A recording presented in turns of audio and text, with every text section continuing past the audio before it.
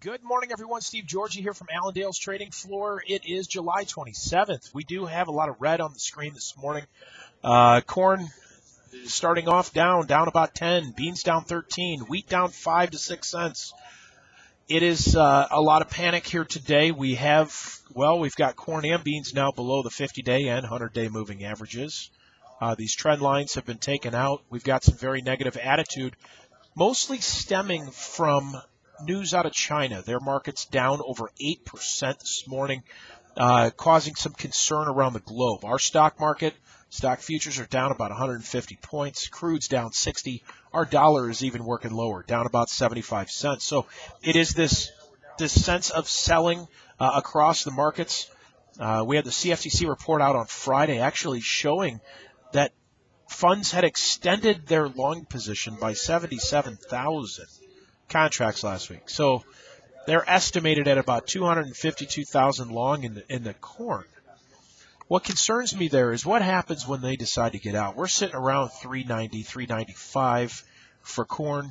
If they start taking off some of those positions, do we go back down to that 360, 350 level again? But the concern this morning and the question that I've been answering from just about everybody is how low are we going? Right now when you look at weather looks really good. You look at the forecast. Well, it helps growth. We're not looking at just ridiculous heat. We're not looking at a lot of rain. We're looking at very ideal conditions. So we're going to be looking at, good excellent ratings today, probably staying the same. If not, maybe even improve for certain areas. So we'll see how that looks as well. But a lot of negativity surrounding the markets this morning. We'll see how this market reacts, but probably going to start off lower today and probably remain in the red here by the end of the session. Now, livestock, similar situation there. Cattle on feed report on Friday, bearish.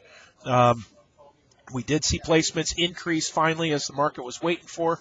The cattle report, pretty much neutral, but I think it may be the reaction to more of the economic front, the economic news that's going on today. So China, our stock market, and maybe just this sense of selling spill into livestock as well for both cattle and hogs. So expect them to start off a little bit lower this morning as well as this sense of selling continues. So give us a call if you have any questions. We're here to help you out. If you've got questions, any cash markets or just what to do from here, we'll be glad to help you out. You can reach us at 800-262-7538 or check us out on the web at Allendale-inc.com. Have a great day, guys, and we will talk to you again tomorrow. Take care.